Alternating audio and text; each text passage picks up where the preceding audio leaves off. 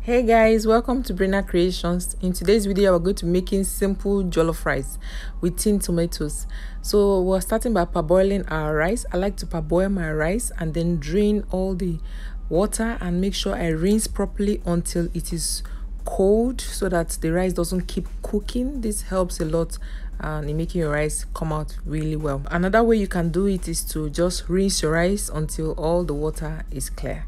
So in my empty pot, I'm drying it and adding oil, vegetable oil, enough to cook your rice properly.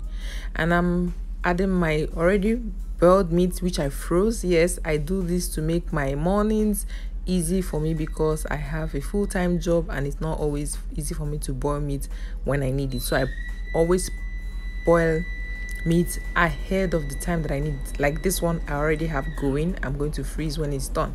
So I've added my onions and I'm going to be cooking this until it is translucent.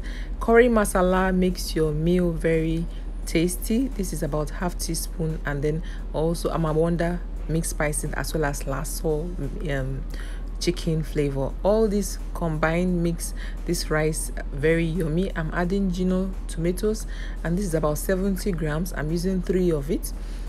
This tomato doesn't make your rice color very well. If you want your jollof rice to color really well, you want to use pepper mix, or that is for tin tomato or sachet tomato, you want to use pepper mix.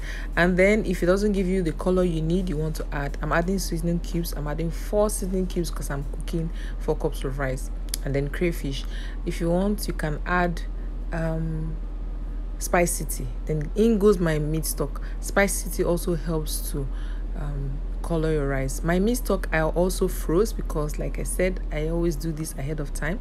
I'm adding my Cameroon pepper to finish it up, and then notice I haven't added any salt. My water is boiled now and I'm adding my rice. It's at this point I'm going to add my salt to taste because everything else has gone in. This is how simple it is to make your rice when you have a busy lifestyle like I do. Personally, I cook rice or any other meal that I want to take for lunch and then my children take to school as well. And this is how I make it easy for me so that in a jiffy my jollof rice is ready. In less than 30 minutes all this is done.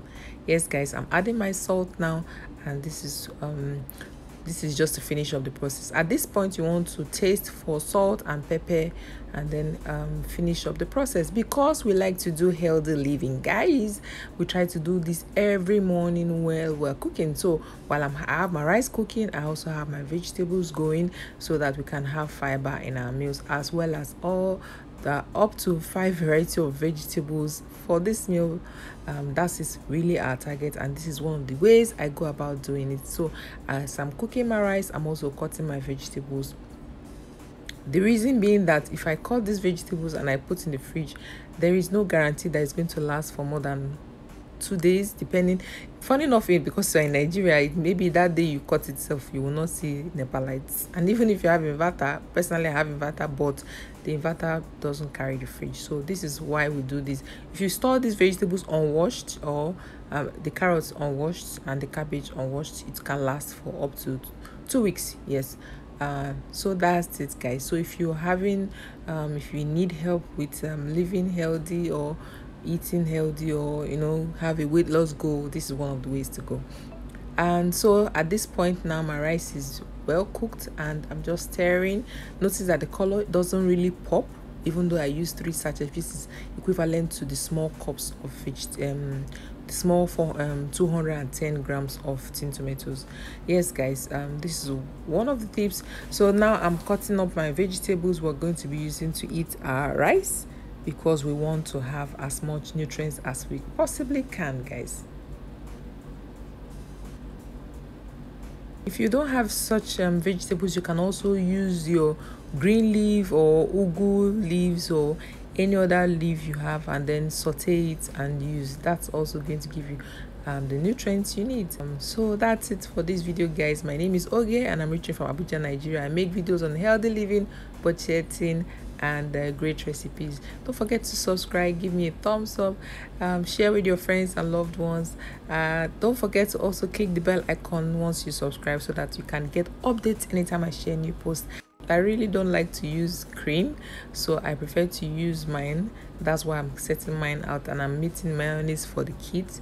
Yes, I'll be seeing you guys in another video. Until then, stay safe. Bye bye.